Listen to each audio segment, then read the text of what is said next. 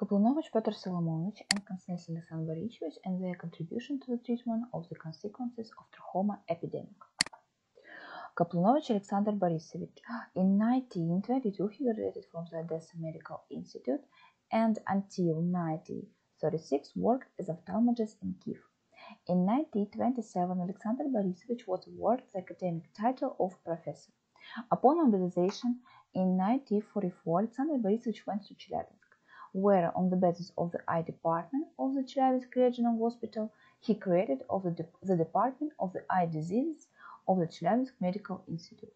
As the department, he held the position of head for 24 years. Kaplunovich P.S. was a student of Alexander Borisovich. Since 1935, he has been a candidate of medicine. Since 1969, he has been a doctor of medicine. P.S. possessed a wide range of knowledge, and colleagues called him a walking encyclopedia. Kaplunovich focused his attention on methods of the treatment, xerophthalmia, and the consequences of chemical eye burns.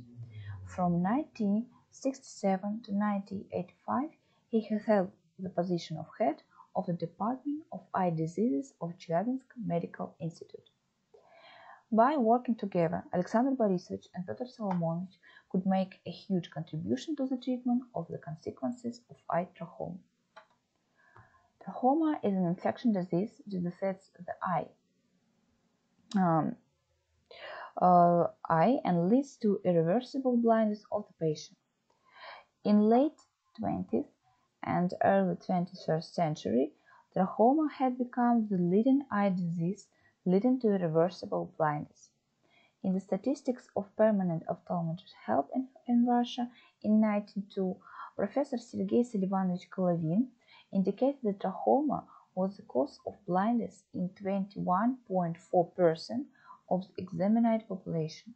Glaucoma was in the second place, 90.2% of causes of blindness, and corneal disease was in the third place, 13.5% of causes. In this regard, the issue of treatment of trachoma and its complications was very acute. Trachoma is a chronic infection keratoconjunctivitis caused by the bacterium Chlamydia trachomatis. In particular, serotypes A, B, B alpha, and C cause trachoma. The bacterium enters the mucous membrane of the eye and begins to actively multiply in the cells of the epithelium of conjunctiva, leading to the development of active inflammation. As a result,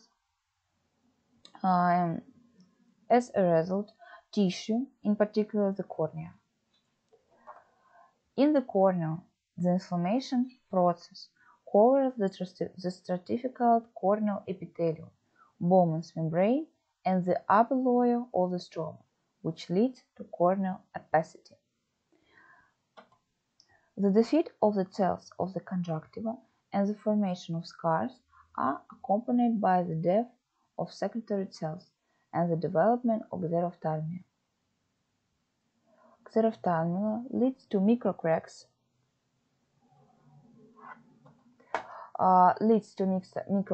on the surface of eyeball, thickening and erosion of the cornea, corneal opacity, and in future, complete blindness of the patient.